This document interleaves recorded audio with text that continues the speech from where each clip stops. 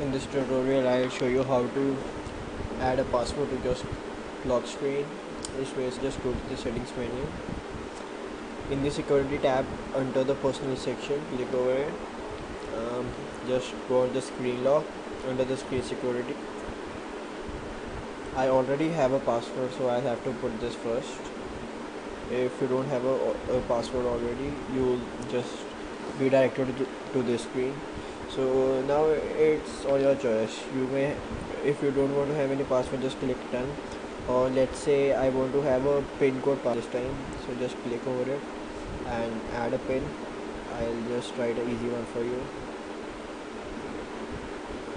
Just click continue and then retype the same pin.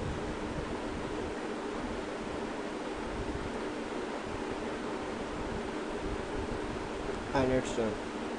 So every time you'll open your screen, you will be asked to give the password.